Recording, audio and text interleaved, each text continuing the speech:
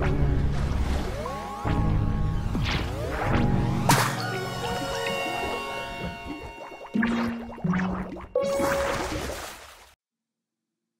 back to Stories Podcast. I'm your narrator, Kelsie Lee, and today we're finishing up a story we started last week, The Magic Armor, a Max Goodname tale.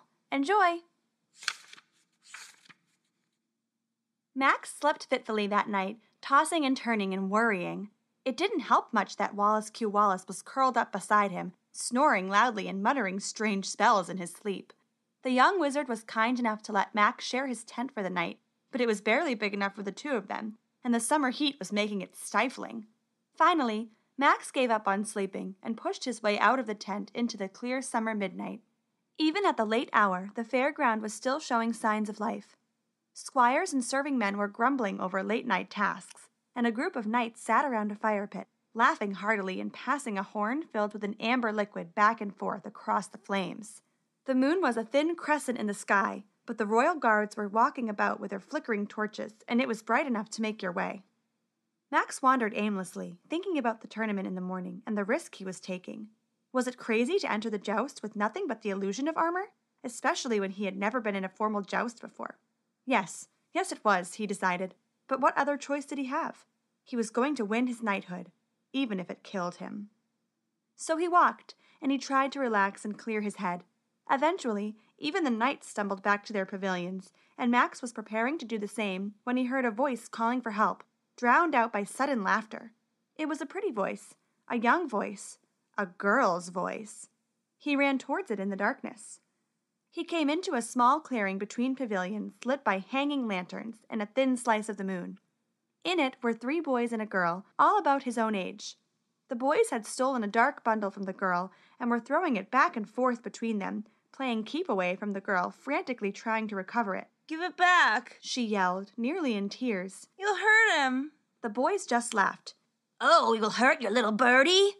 asked one mockingly. "What kind of weirdo carries an owl around anyway?" laughed another. Without stopping to plan, Max stepped into the flickering light. "Hey, why don't you just give that back?" The boys turned to look at Max, wide smirks on their face. "Yeah?" called the one holding the bundle. "Who's going to make us?" "Well, I am." "All right," said the thug, and he threw the bundle hard at the girl. "We gave it back. Now what are you going to do?"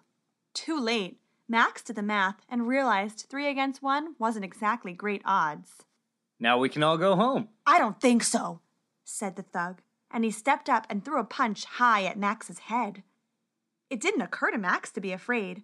Old Parlo had been throwing punches twice as hard and 3 times as fast since he first taught Max how to brawl in the dirt. Max ducked the punch and rose with an uppercut, taking the thug off his feet. The other boys came in from the sides, and Max stepped back quickly and knocked their heads together. They fell in a heap on top of the first boy. Max looked down at the boys at his feet and suddenly felt a little more sure of himself. Maybe he did have what it takes to be a knight after all. Not that there was much knightly honor in a midnight brawl, but at least he saved the girl, he thought. The girl! He came upon her sitting on a stump on the fringe of the camp, tears staining her cheeks. She had straight black hair that fell to her shoulders, and her eyes, puffy from crying, were a gray that shone like the silver of his imaginary armor. In her lap she was cradling a small brown owl with a pure white face whose wing was sticking out at a strange angle. As Max watched, the girl began to sing again, her voice getting stronger as it went and clear as the midnight sky. Spells will mend a broken blade, and magic see it sings. A mind will give a body dreams, but love will give it wings. As she sang, the owl began to hoot softly, its wings straightening and smoothing, and finally sliding back into its proper shape. The bird nuzzled the girl's hand fondly, and then took flight back into the trees. "That was amazing," whispered Max. The girl looked over at him with a shy smile. She was short and plump, with a friendly heart-shaped face. "Thanks," said the girl. "but it was nothing really. I'm apprenticing with the clerics at the temple, and they know all kinds of healing spells. They can even save warriors from sword and axe wounds. All I've ever done is fix animals, but one day maybe I'll do more." Max had heard of the clerics and their healing magic, but he had never seen it for himself. The most he had ever seen in the past were wandering entertainers, like Wallace Q. Wallace, and even then only from a distance. No, it was amazing. I wish I could do that. It would make me feel a lot better about tomorrow. Tomorrow? She asked. Are you entering the tournament? You're too young to be a knight, so you must be a squire. Will this be your first joust? I am, and it will. You must be so nervous. The joust is terribly dangerous. That's why my order is here. The clerics say there's always plenty of healing work to be had after a joust. Max felt sick to his stomach with nerves, his face going as pale white as the owl's. Oh, I'm sorry. I'm just being terrible. I'm sure you're nervous enough. Max drew himself up again, putting on his bravest voice. I'm not nervous at all. He lied. Though, truth be told, I'd feel better if I knew magic like yours. That way, even if I did get hurt, I could just heal myself right up again. I'm sure you'll be amazing. The way you saved me from those three, I can tell you have the makings of a real hero. The girl rose from the stump and dusted herself off. Tell me your name, and I'll make sure I'm there to watch when they call you. She said shyly. It's Max. Max Goodname. Strange name for a squire. Well, what's your name? I'm Corley, and I need to be getting back to my pavilion. I'm already late as it is. She turned and gave Max one last smile as she walked away. Good luck in the tourney tomorrow, and thanks again, my hero. Thanks. I'm gonna need it. The next morning, Max dressed in his woolen shirt and pants and crude leather boots. Wallace Q. Wallace was devouring a bowl of peppered eggs, but Max was so nervous he couldn't seem to hold down a single bite. "To bottom deep, ball," said Wallace through a mouthful of eggs. What? Said Max, a little irritable. Wallace swallowed and said, "You gotta eat, pal. You'll need your strength for the joust." Max grunted and popped a hard-boiled egg into his mouth whole, chewing noisily. Happy? He said, his mouth full of egg. "Very," said Wallace, rising to his feet, pulling his slender wooden wand out of the baggy blue sleeve of his robe. "Now it's time to make the magic happen." He ran through his spell again as Max chewed. "Wha-pow!" he finished, hitting Max so hard he choked and coughed and sprayed all the chewed bits of egg from his mouth. Hey, careful with that. Yeah, you're welcome." Max looked down, and he saw that once again he was clad in gleaming silver armor. When he hefted his barrel-top shield and belted on his sword, the only bit of real steel he owned, he looked every inch the well-armored squire. You truly are a miracle worker. "It's a gift," said Wallace, buffing his fingernails with his wand. "Now let's get you mounted up." They arrived at the jousting yard, Max riding the red warhorse and Wallace walking by his side, just in time to see the first match. Two squires, one armed in black plate and the other in dull gray, faced each other across the muddy expanse of the ground.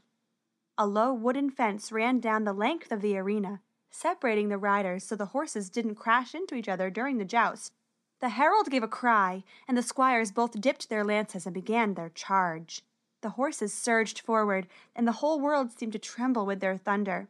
The two young men aimed their long lances at each other's shields and brought their own shields in close to block. At the last second, they raised slightly in their stirrups, leaning into the charge and colliding with a great resounding. The black-armored squire swayed in his saddle but kept riding. The gray-armored squire wasn't so lucky. His shield slipped at the last moment, and his opponent's lance took him full in the chest, sending him flying through the air to land with a sickening crunch in the mud. A few clerics ran out to tend to his injuries as the black squire rode a victory lap around the yard, holding his broken lance high. Max tried to see if Corley was among the clerics in the field, but he couldn't find her. In the next match, the squires both seemed as though they had never hefted a lance before, and it took 4 passes before one managed to strike the other a glancing blow and knock him from his horse. The herald soon came out to introduce the third match.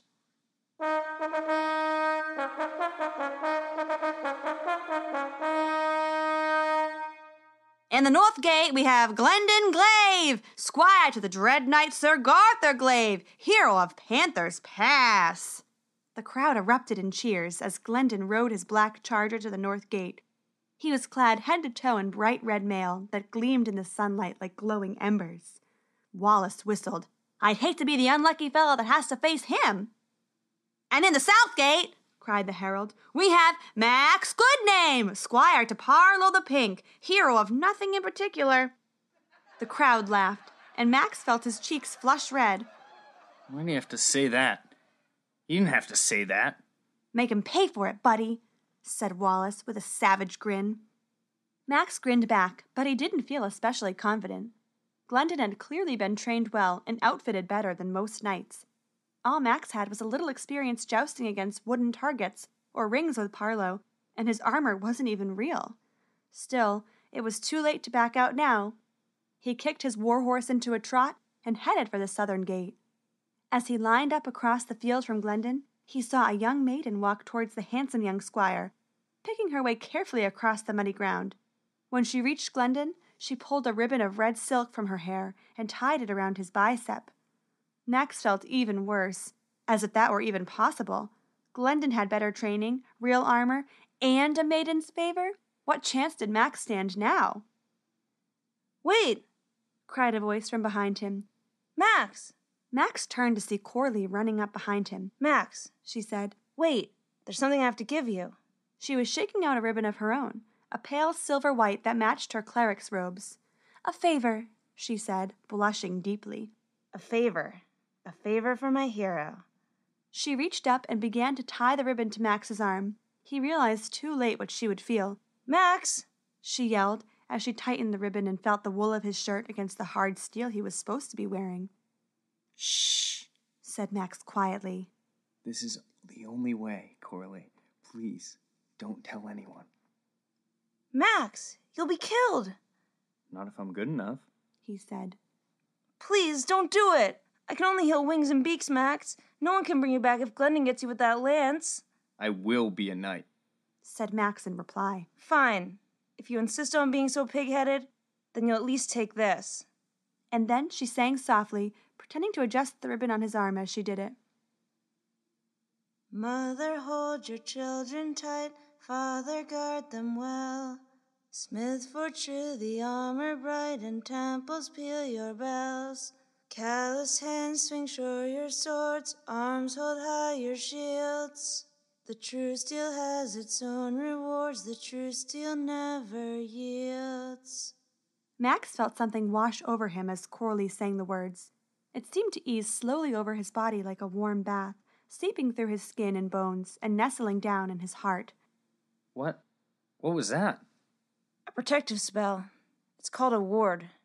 A ward for my hero. And with that, she turned and hurried away, her long silver robes flapping in the breeze. Combat's ready! Cried the herald. Glendon took a lance from the rack and dipped it at Max, and Max did the same. Charge! Cried the herald. Max kicked his red into a charge, and Glendon did the same with his black. Time seemed to slow, and Max leveled his lance with his opponent's bright red shield. He brought up the barrel lid across his body, like Parlow had shown him. Cover your heart and guts, boy, else you'd like to lose both. The sour old knight would say. Glendon suddenly loomed huge. He was 20 feet away, 10 feet away, 5 feet away. Max reeled in his saddle as Glendon's lance glanced off the barrel lid. His own lance struck true, crashing into Glendon's shield and lifting the red-armored squire from his saddle and sending him crashing to dust. Max had won! He could hardly believe it, and either could the crowd. There was a stunned silence, and then a single voice rang out, "Good name! Good name!" The entire crowd picked it up, 1,000 voices chanting, "Good name! Good name! Good name!" Max rode a wide circle around the arena, lance held high. "Good name! Good name! Good name!" The day went on, and the field of squires brave enough to joust got smaller. It shrank from 8 to 4, and finally it was down to just Max and one other. Max was feeling confident. His second match went even better than the first. His opponent, the squire in the black armor that had won the first tilt of the day, completely missed Max with a hastily swung lance, and Max unhorsed him almost effortlessly, not getting so much as a scratch. The ward was working, Max realized. Corley's protective spell was keeping him safe, and his skill with the lance was doing the rest. I will be a knight, He said, and for the first time, he actually believed it.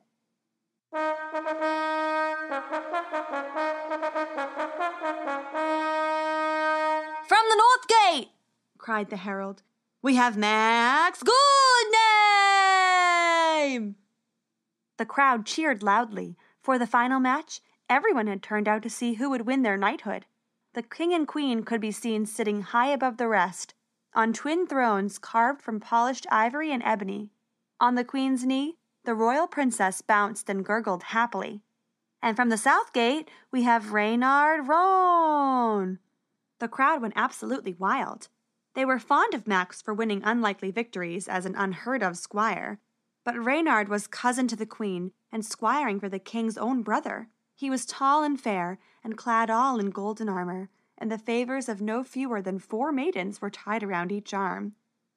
He took up his lance and hollered at Max from across the field. "You've had a fair showing, Goodname, but I am the one who'll win my knighthood today." Come win it then. Max said, and spurred his horse across the muddy field. Reynard matched his charge, and for Max, all else faded away. The sounds of the crowd dimmed to silence, his horse's hooves blurred to nothing. His entire world became his lance and shield, and the foe ahead of him, and his savage will to win. His opponent neared. Max raised up, barrel-led shield held high, lance leveled with his opponent's chest. True steel has its own rewards. True steel never yields. Pain more intense than any Max had ever known. He managed to stay in his saddle, but he wasn't sure how. When he got to the end of the field, he looked down and saw a foot-long splinter of wood sticking out of his leg. When Reynard's lance shattered against the barrel-led shield, he must have caught one of the pieces. Looking over his shoulder, he saw Reynard laughing and hefting a new lance. Max hadn't even scratched him. "Nasty splinter you've got there! Do you yield, sir?" True steel never yields. I'll never yield. Let's go again. Max pulled the splinter from his leg with a wince. They both took fresh lances and charged. This time, Reynard's lance smashed Max's shield to splinters, and it fell ruined to the mud. Max's lance just glanced off Reynard's shield, and with a weak thump. "You've no shield, Goodname," called Reynard. "Yield before you're hurt." No shield, thought Max to himself glumly. Try no shield and no armor. He felt suddenly very naked, sitting on his horse with nothing but his wool shirt and pants and rough leather boots. He should yield. There was no dishonor in it. Shieldless and armless as he was, but then he may never be a knight.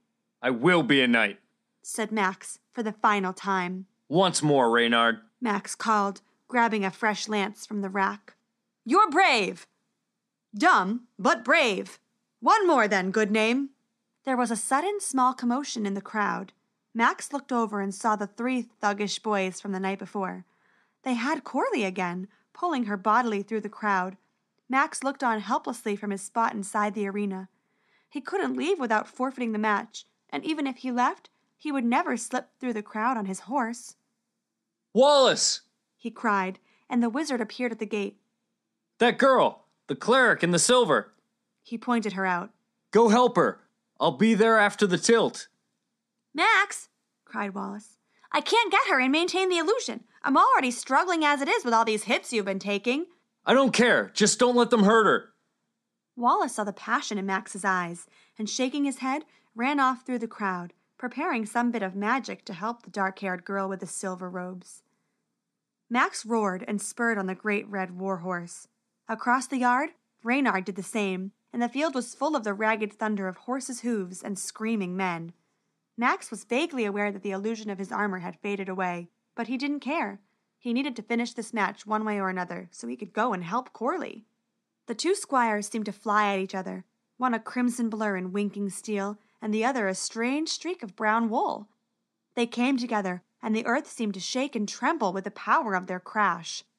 Reynard's lance glanced off Max's arm, but Max's lance struck Reynard full in the chest, just above the shield and just below the helmet. The lance bent like a bow, and then snapped straight, launching Reynard like an arrow.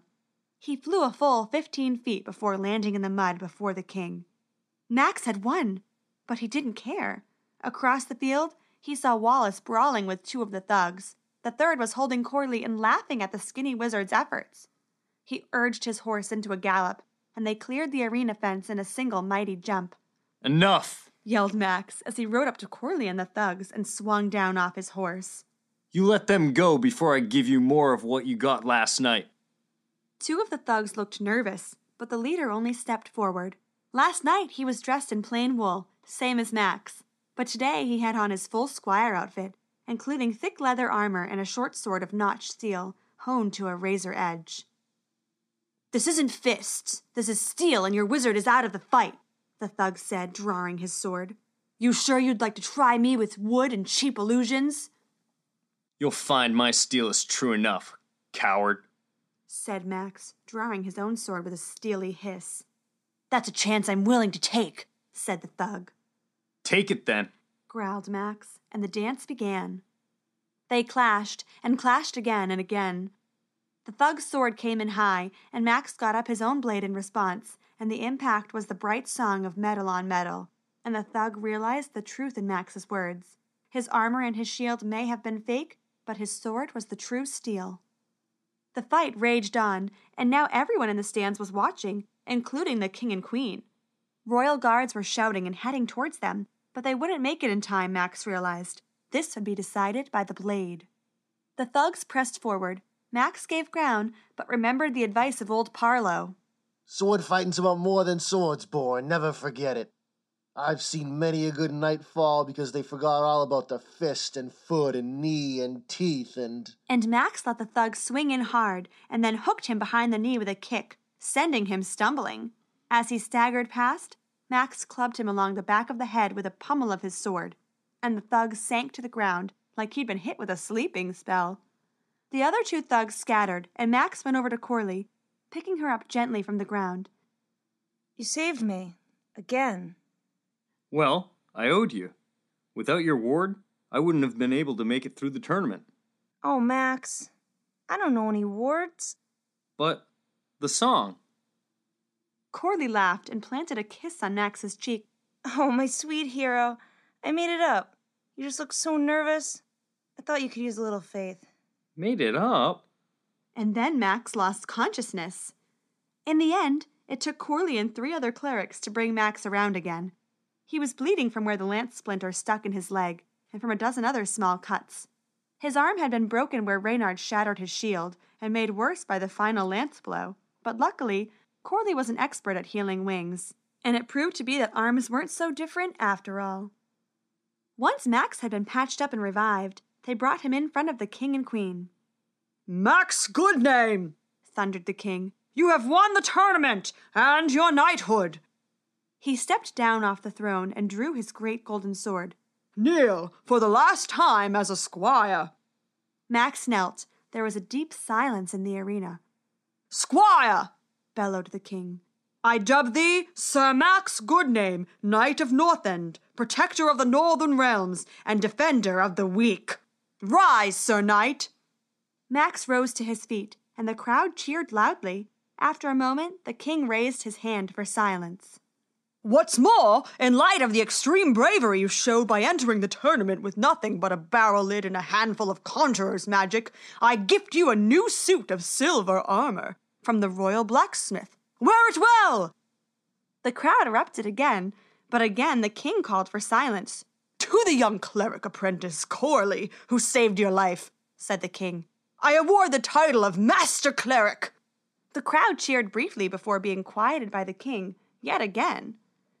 "And as for your wizard friend, who so deceived the court," Wallace Q. Wallace suddenly looked very nervous. "I give him 1,000 cogs, the title of Grand Illusionist of Northend, and a stern warning to never, ever pull a stunt like that again." The crowd's cheering redoubled, and this time the king let it go on and on. Wallace and Corley ran to Max, and the 3 of them, knight, cleric, and wizard, embraced in the center of the arena. And that was their first adventure, though it was by no means their last. The end.